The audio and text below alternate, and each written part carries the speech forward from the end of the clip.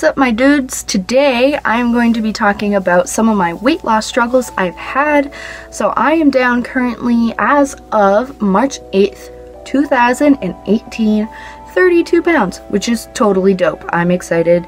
I've been doing it a lot slower than some people. That is my first struggle. Because like I'll compare myself on Instagram. My journey is actually on Instagram. Feel free to like find me. My cat is playing with my blanket. I'm sorry. Yes, this is a blanket. I'm excited, but my first struggle is that I constantly compare myself to people on social media and Instagram especially on how fast their progress is, and I made myself committed to take it slow and steady because I want to win this race, okay? So I compare myself a lot to other people and I really shouldn't. It really bothers me. It's a bad thing to do. It's super negative. And one thing I promised myself when I went on this weight loss journey is to make sure it's a positive one. I want to be enjoying this journey, enjoying the ride, you know? If you're not enjoying it, it's not gonna stick. And I found Instagram is either super inspiring and helpful or it's like really bad. Another struggle for me is my body dysmorphia. So whenever I look in the mirror, right, I feel like I look like somebody on My 600-Pound Life. I'm not just saying this for like attention or whatever. Like I literally feel like I look like that. And it's bad and I shouldn't feel that way. It's just not okay. I can see sometimes the physical changes, like my arm isn't like as rounded right here, if that makes any sense. And also I don't have like triple chin. I only have double chin, so like I'm winning. My body issues have been persistent, but you know, I'm trying to fix them the best I can. Because I realize now that this sort of journey it's super mental and a little bit physical. Another thing I have struggled a little bit with is learning to say no when I'm offered like free food, especially if it's like McDonald's. Like McDank game is real, okay? Me and my boyfriend, we don't see each other too often, so when we see each other we're like, let's go out and get food and and I usually get like a grilled chicken sandwich or a grilled chicken salad or maybe occasionally like chicken tenders, but sometimes I'm like, so there's the occasional like, you know, I'm human, this is gonna happen, I'm gonna have a cheeseburger. And the good thing is that that's okay. I no longer feel guilty as long as I don't do it like all the time. When I first started this, it was quite often. Now it's about once a week, which is good.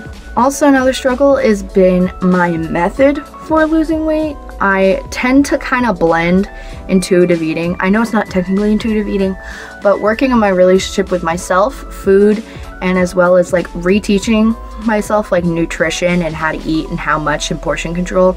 So for me, I do flexible dieting, which is counting calories. So this isn't for everyone, okay? I've done it before, but I did it in a really negative way and a negative mindset. And intuitive eating has helped me heal my relationship with myself as well as with food. So now when I do this, I look at it more as a guide, not a rule, and that's so important. Sometimes I can like see myself kind of thinking back like, this is a rule you went over, what are you doing? But I'm like, it's okay, I'm human. And it's a guide, not a rule. Obviously, you want to make sure to hit your goal most of the time, and it's okay to go a little over once in a while or a little bit under. But that has been something that has also been a struggle for me. Something else that has been a major struggle.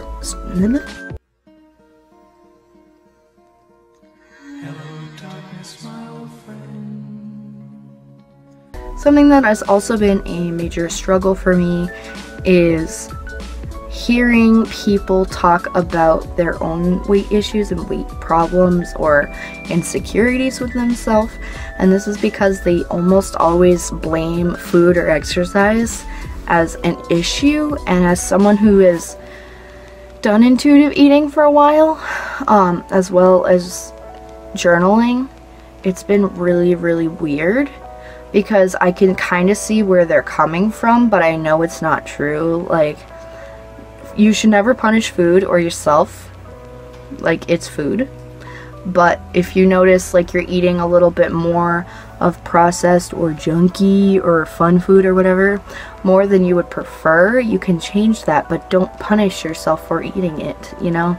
It's kind of a complicated subject and kind of tricky to talk about, I guess. But it's been interesting. Like, I want to support people that want to make a change, but I know a diet's not going to fix it. It's teaching yourself nutrition and teaching yourself how to eat like a normal person instead of eating your feelings.